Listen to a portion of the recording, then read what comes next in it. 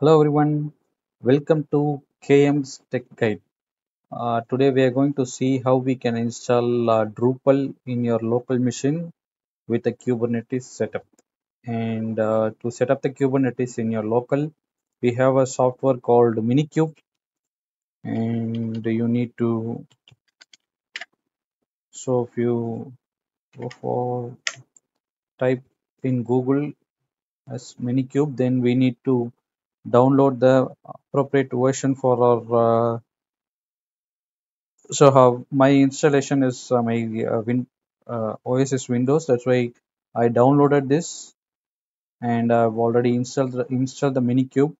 And for Minikube, you need to have actually it is a VM, right? So it is going to run in a virtual machines. So basically, Kubernetes is something we are going to have multiple machines. When you deploy it in the server, you're going to have multiple machines. Uh, in earlier stages, we had a single instances where we used to upgrade the instances in a vertical way, where we initially buy a 4 GB RAM and as some instance, and we will deploy the Drupal completely. Drupal, and we will host MySQL database somewhere uh, using external service, or we will deploy the MySQL also in the same instance. This is how in early days we deploy the Drupal. But later now, and later when in 2015 or 16, the things and all get changed when the Docker things and all came up, and Docker and later Kubernetes when it is came up, then the things and all changed in terms of architecture.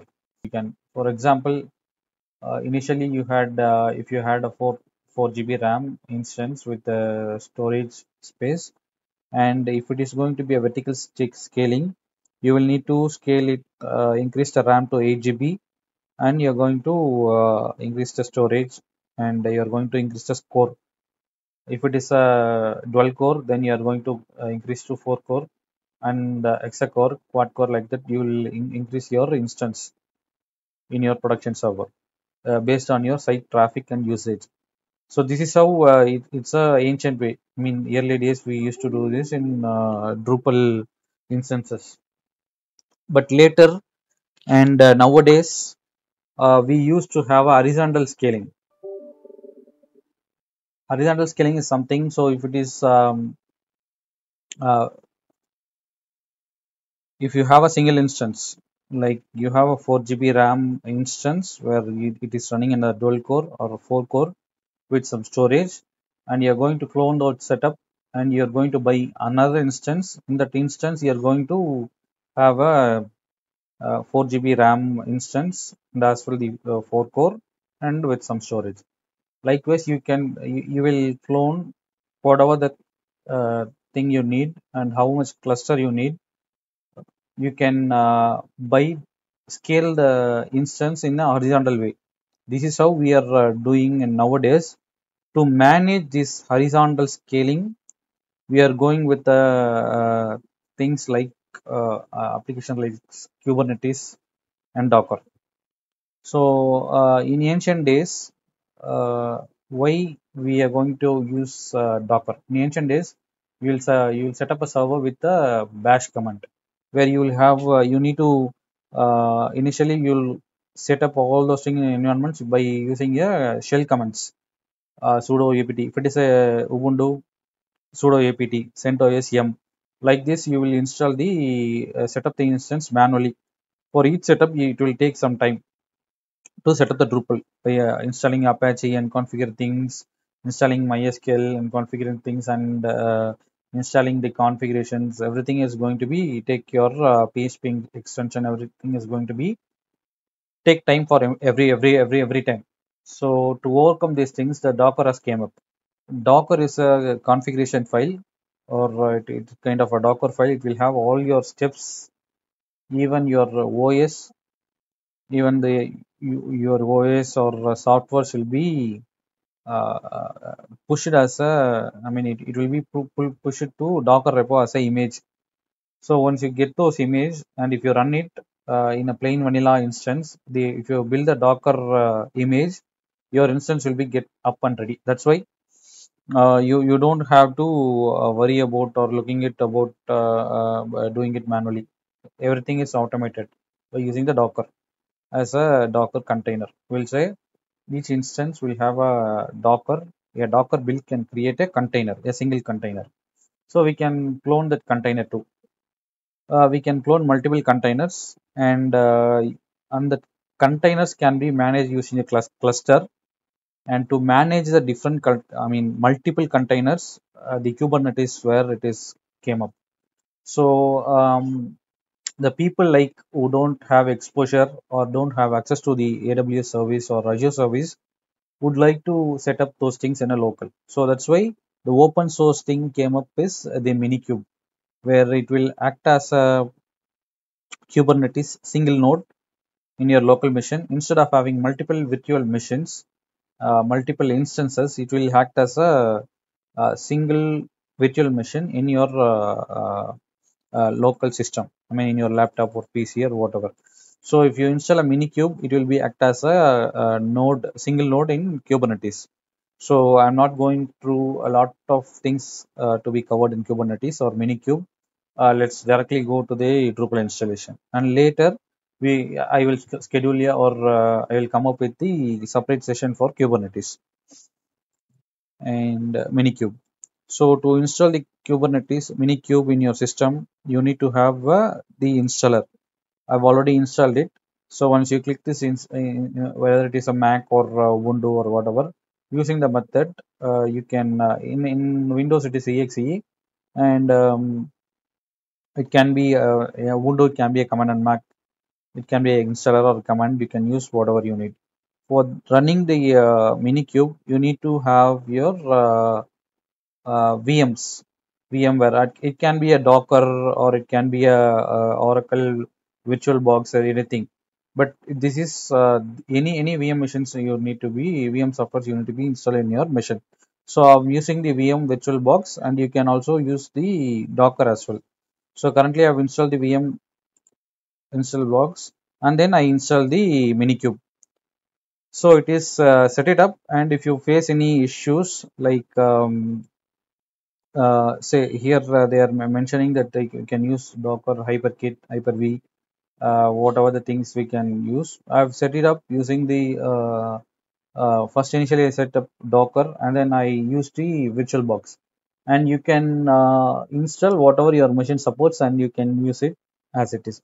You just need to install it, and you need to enable it, and after that, after which the Minikube will automatically get those driver as a and get started. So I've installed the VirtualBox, and it is here, and VM is going to be or Minikube as a VM will be going to be run now. So we need to do a step. So first I will show you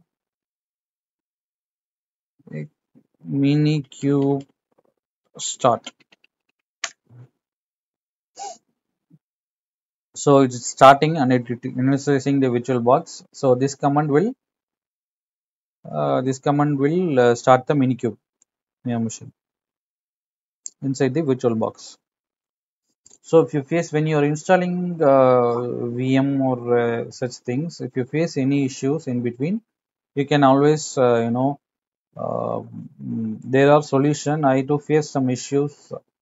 Then I uninstall the Docker and reinstall the Minikube. And in that cases, you will face the issues like you already have the pods that is created using the Docker, so you cannot be able to start the VirtualBox. Kind of these things are not update. In that cases, you need to pass the driver as a param here. So if you pass the driver as a param, say for example, Minikube start hyphen driver equal to VirtualBox or Docker. If you mention that, your Minikube will automatically get the driver and get started to run. And meanwhile, we can search the Drupal image. So each Minikube or Kubernetes which comes up with the default Docker installation inside it. So what you need to do is you need to check for the Drupal image that is there in the Docker Hub. So in this Docker Hub, you can get the images of whatever software you need. So once you build this image, your application will get ready or your software will get ready. So I'm going to use the Drupal. So these are the versions. These are the tags. Okay. So what I'm going to use is I'm going to use Apache Drupal 9.2 and the Apache Docker file. This is the Docker file I'm going to use. Okay, let's see. This is the Docker file I'm going to use, and I'm going to use just Apache, not Apache Buster. And this everything is image. Even if your OS need to be CentOS, and then you need the installation to be Drupal. That for that also image is available in Docker.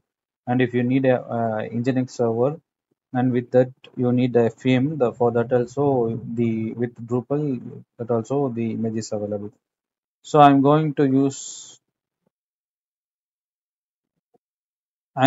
this is also a tag. I'm going to use 9.2 and I'm going to use this image. I'm going to install PHP 8 and Drupal 9.2 version, and the service is Apache. This is what I'm going to use. And also meanwhile we can, so yeah, the virtual box is ready and our Minikube has been started. So and for database I'm going to install MariaDB. Okay, so if you search for MariaDB you will have your version and you can just download it and directly you can set up.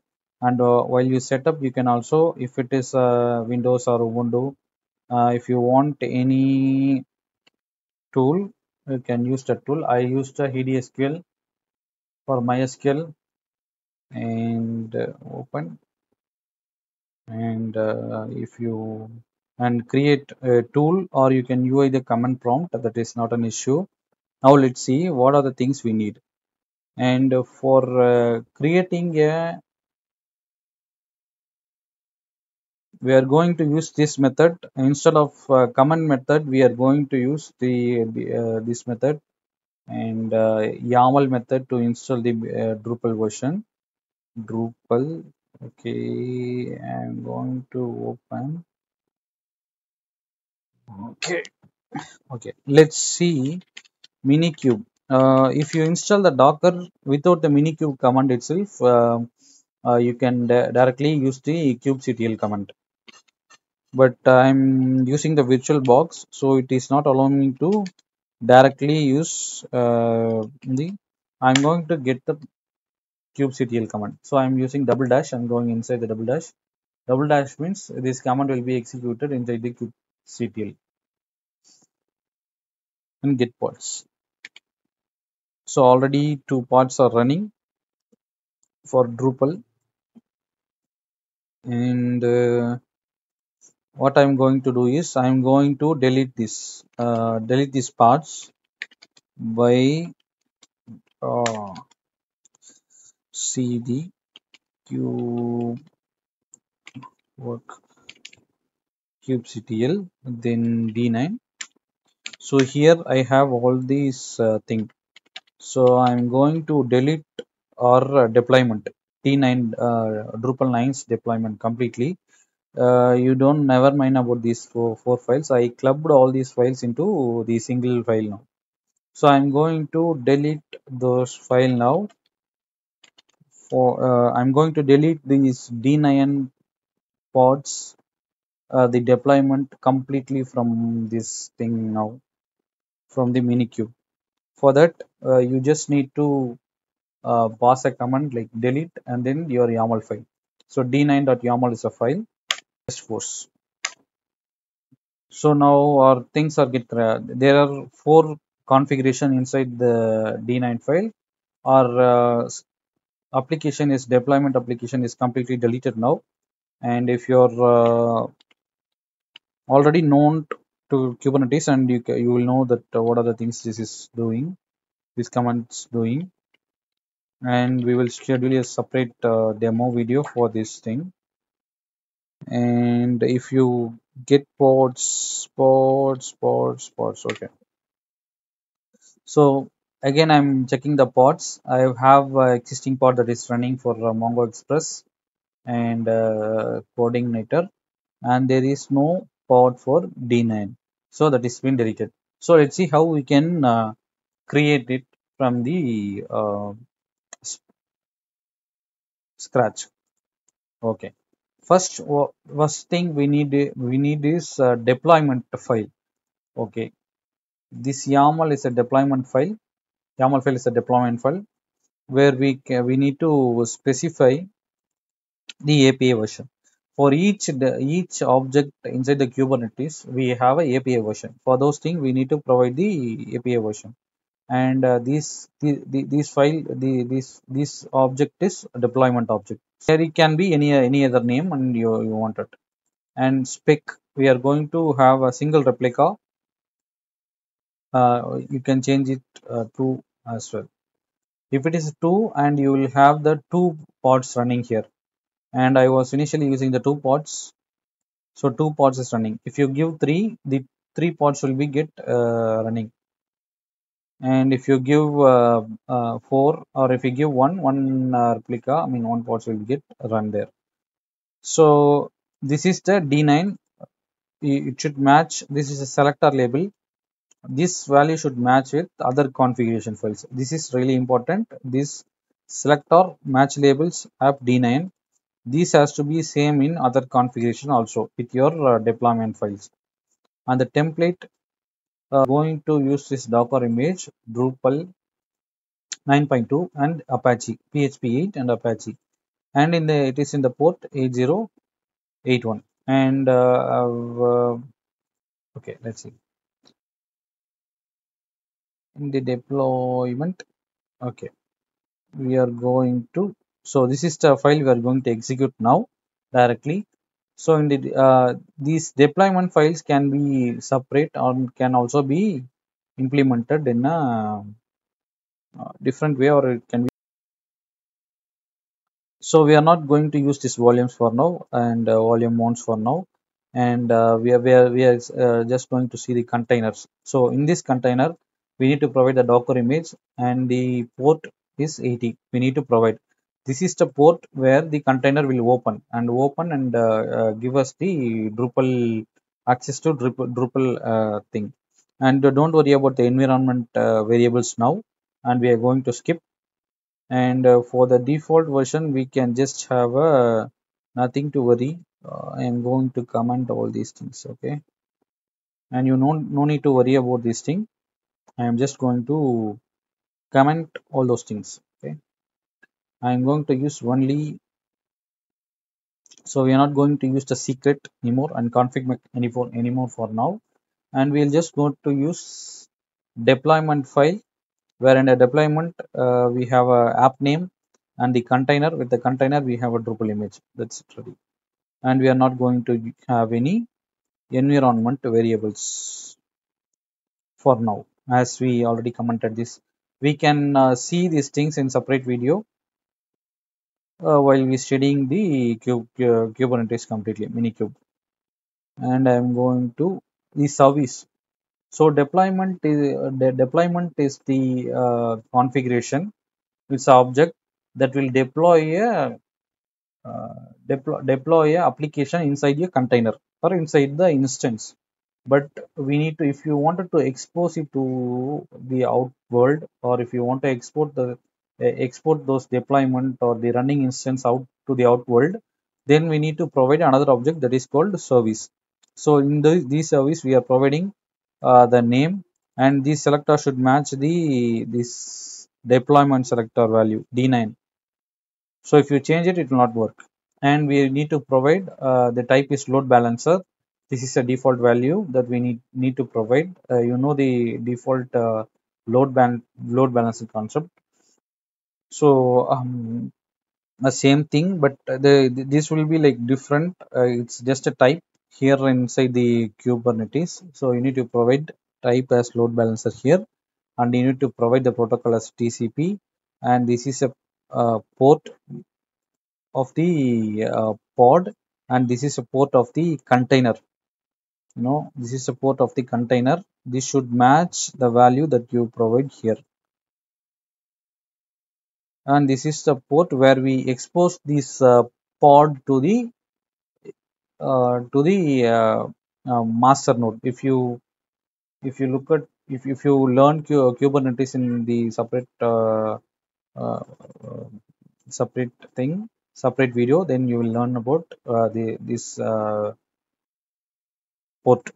And the node port is where you're going to access the, in your local machine you are going to access the this value. If you access this value, your site will be up there. So this value should be from 30,000 to 32,000 something values there.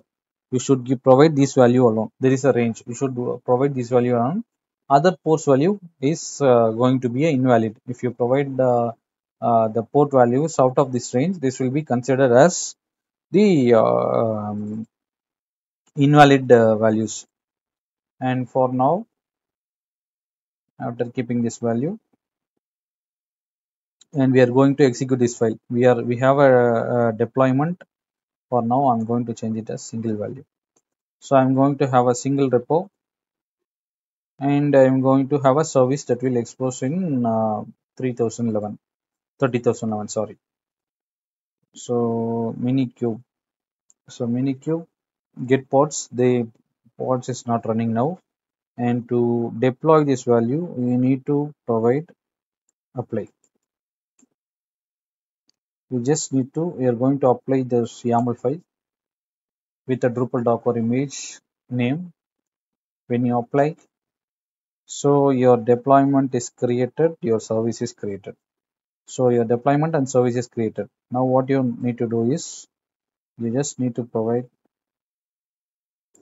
apply is done. So let me check, the pods are up and running. See, the pod is up and running, and after which service list, and our D9 services created, and that is up and running here.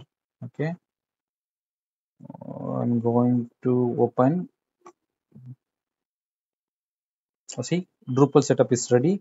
Now after which you need to provide standard installation and your DB name, demo cube d7, and username, root I provide, and database Drupal.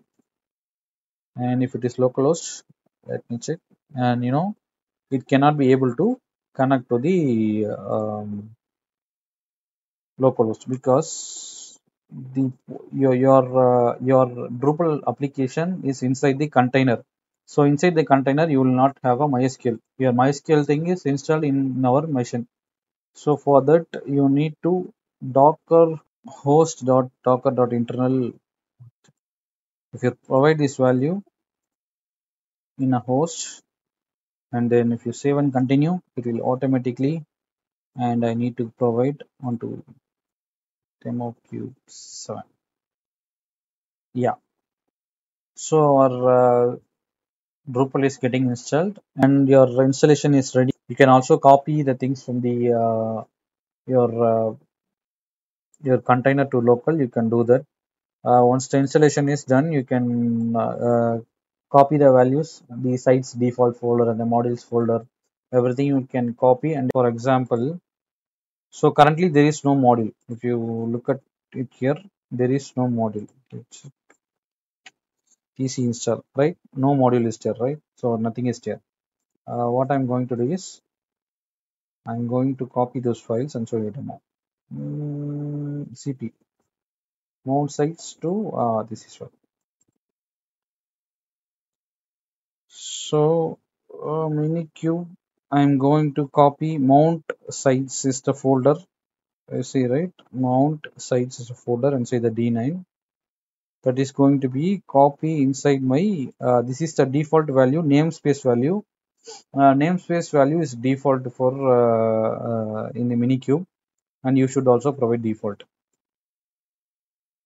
So I'm going to copy to the Drupal site folder. Now I'll face an error that the pod is not found because this value is the pod value. We need to provide the pod value. So now every time you do a deployment, the pod will be created. New pod will be created. So I'm going to provide the pod value here. So now the file is copied to there.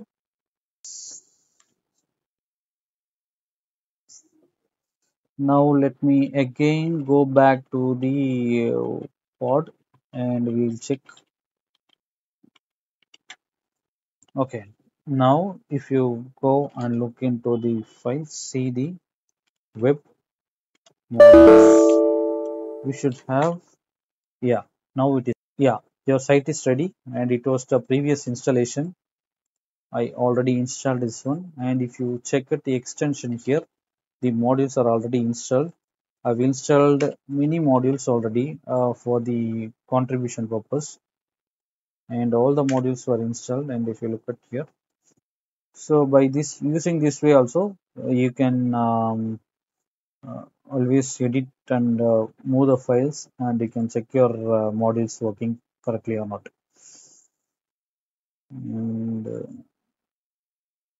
I think this video will be helpful for you, and I'll also share the configuration files with you. And you can also, if you have any doubts, you can comment, and don't forget to subscribe, and we will learn together. And I'll make videos, and please support me by subscribing and liking and sharing my video. And I'll keep learning, and I'll also share the learning whatever I learned with you guys. Thank you.